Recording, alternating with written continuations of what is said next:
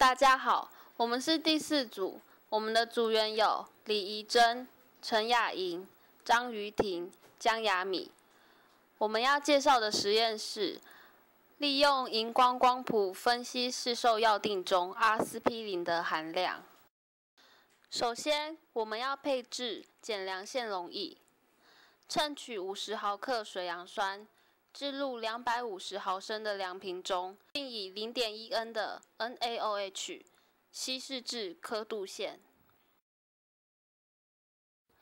以一液管取5毫升上述的溶液至1000毫升的量瓶中，此为1 ppm 水杨酸标准溶液。用一液管分别取0、2、4、6、8、10毫升之1 ppm 水杨酸标准溶液，分别加入编号为1到6的25毫升量瓶，以取适量的蒸馏水至编号1到6号的量瓶内，使每一量瓶的溶液总体积为10 ml。分别以0.1 N NaOH 溶液稀释至刻度线，混合均匀30分钟。接着介绍样品处理，取一个市售阿司匹林药锭，先称整个药锭的重量，将药锭内的药粉倒入研钵之后，称空胶囊的重量，以研钵将药粉研磨成粉末状，再精称50毫克，置入250毫升的量瓶中，并以0.1 N 的 NaOH 稀释至刻度线，摇晃15分钟之后，以滤纸过滤。用一液管移取氯液5毫升至250毫升的量瓶当中，并以蒸馏水稀释至刻度线。移取2毫升的稀释液至25毫升的量瓶当中，用0.1 N 的 NaOH 稀释至刻度线，并静置30分钟。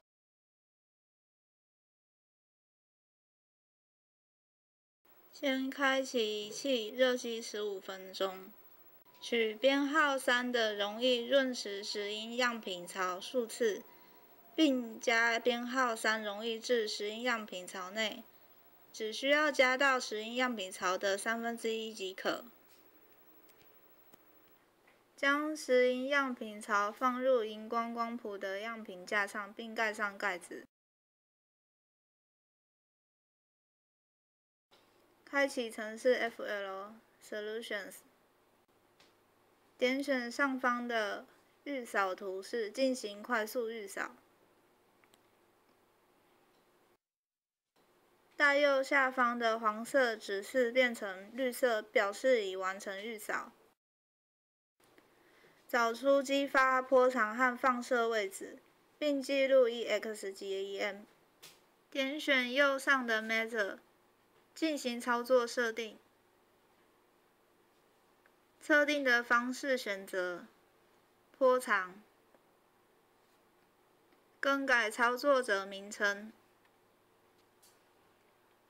底下的实验名称设定为激发光谱。Instrument 中，扫描模式选为激发。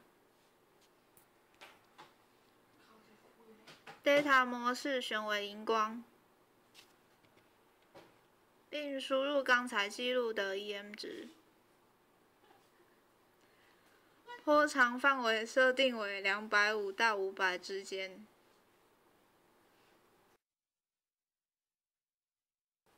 在 Monitor 的选项中，将 Y 截距改为500。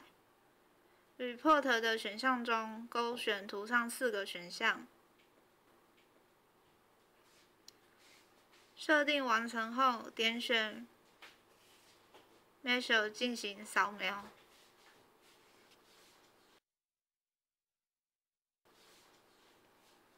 待扫描完成后，记录激发光谱的 EX 值。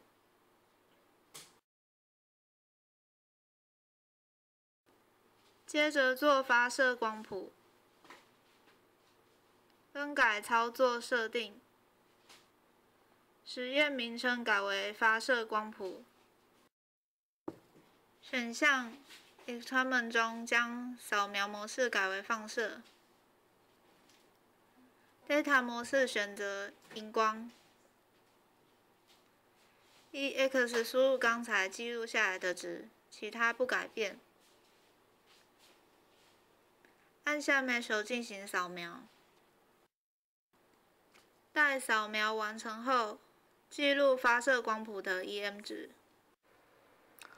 接着做减量线，点选右上的 Measure， 进行操作设定，模式改为定量，底下名称改为减量线。项目 Instrument 中，模式改为波长固定。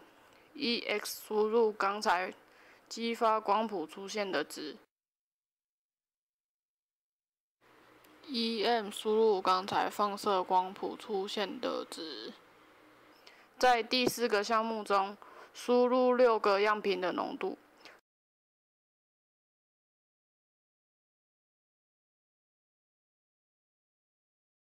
列印输出勾选出5个项目，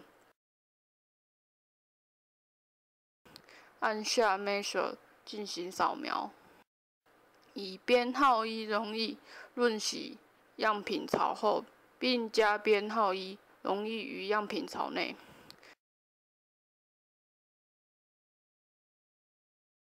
待编号1扫描完成后，程式系统会询问是否对编号2溶液进行扫描。此时添加编号2溶液至样品槽，并放置于样品架上。盖好仪器的盖子后，选择 OK。以上述方式依序对2到6号进行扫描。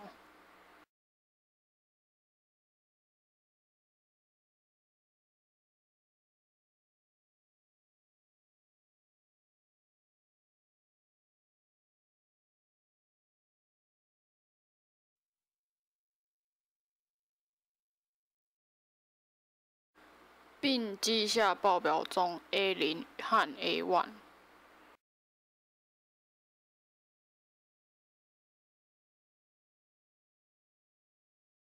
列印完成后，即完成本实验。